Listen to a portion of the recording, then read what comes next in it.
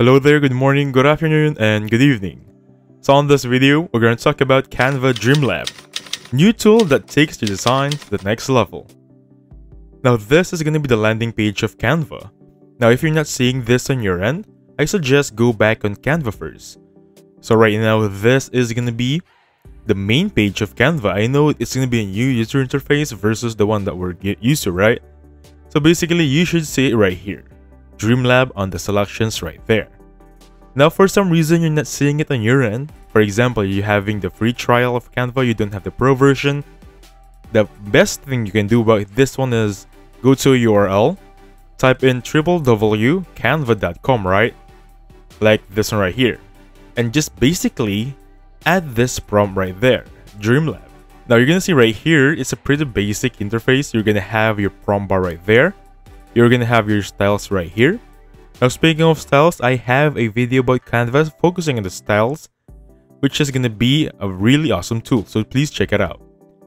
I have my aspect ratio here. Basically, you can change your size. You have 1:1, the most famous 16:9, portrait 9:16, 2:1, 3.4, and 4:3.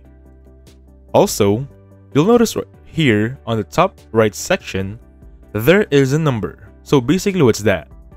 So this is gonna be the tokens you're gonna have in Dream Lab. Now right now I'm having the pro version, so don't be afraid if you don't have the pro version, because if you have the free trial, you're still gonna have 20 credits here.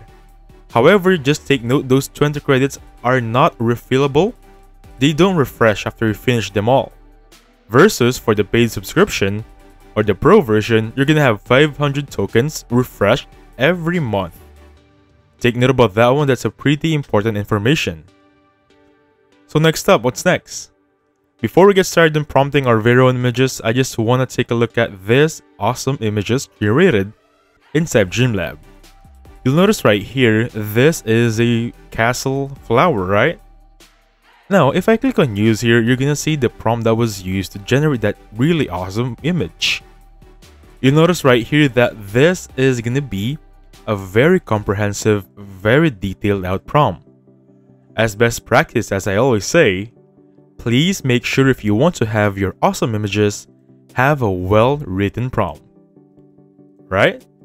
And with that being said for this one, you can also check this one out. For example, this astronaut. What you'll notice right here is, each one of them is a very detailed out prompt. Anyway, for this one, I'm just going to use the first one. The castle, a breathtaking, intricately detailed illustration of a magic castle, composed entirely of delicate pastel pink orchids, suspended serenely in the soft, cerulean sky with the whimsy white clouds, etc. I'm not gonna finish it because I don't want to take up so much of your time. So what I'm gonna do right here is I'm gonna copy everything, like so, and I'm gonna go to ChatGPT. Perfect. Welcome back to the video. So right now I'm currently inside ChatGPT, and what I'm gonna do right here is I'm gonna have this prompt right there. So please follow whatever I type here. This is pretty important. By the way, if you don't have the pro version of ChatGPT, that's perfectly fine, because right now I'm using the free trial also. And with the prompt right here is, you are my prompt engineer. I'm going to give you a prompt example that will serve as your guide.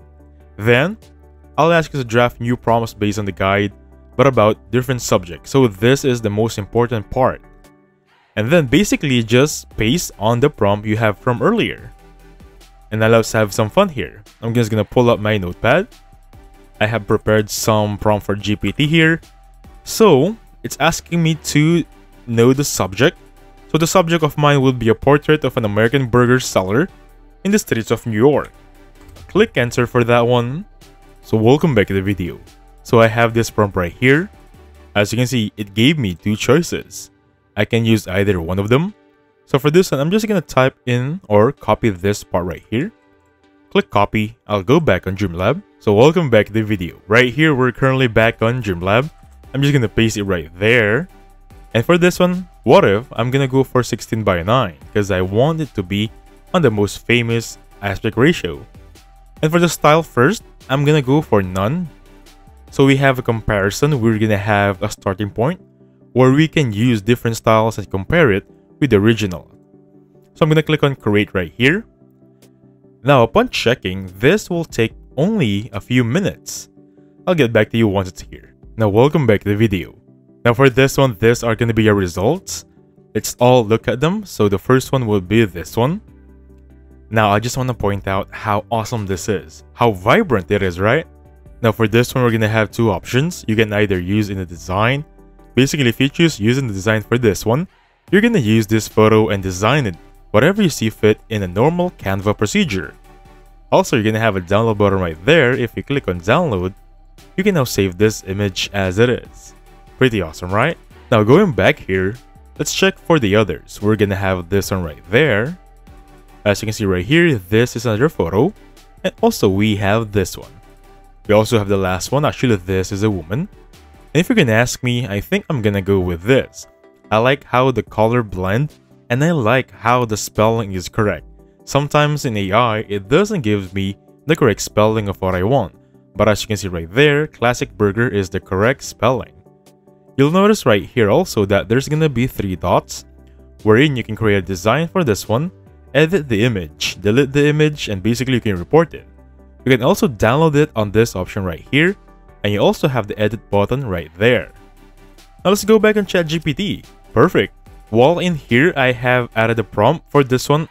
I'm going to ask ChatGPT to give me a prompt based on an Italian person walking the streets of Paris.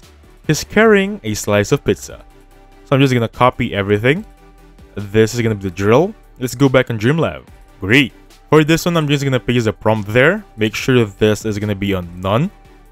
And then I'm going to go for 16:9. Click on create. By the way, guys, I'm going to create a comparison for this one. You'll notice this one. There is a reuse prompt. There's also 3 that's right there.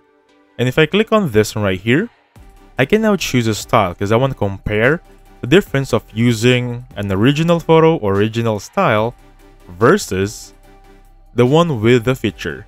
So I'm going to go for this one, cinematic concept. Click create. And then one more, I'm going to go for smart here. Click create. So we're going to have different scenario, different results based on the first prompt we had from earlier. Anyway, going back on the Italian holding a pizza, we're going to have this one right here. Pretty awesome. It's just like came up from the comic book. And we also have this one. That's a one large slice of pizza. This one right here has a weird smile though, but it's perfect. And the best part for me, I think, would be the first one. This is the one that I like the most. Anyway, going back on the results from earlier, so this one right here would be the cinematic.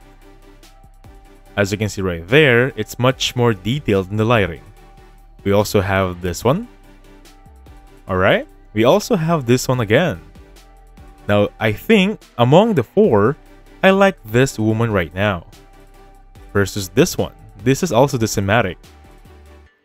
Now going back in here, this is going to be the smart features. Now, can you tell me what is the difference? I'll tell you what. The first difference of smart and cinematic and the none is, for the none, original is basically what you get from your prompt. For the cinematic, gives you a different lighting. Now for the smart, it avoids those distortions. I'm going to show you some distortion right here. Now this is the original, right?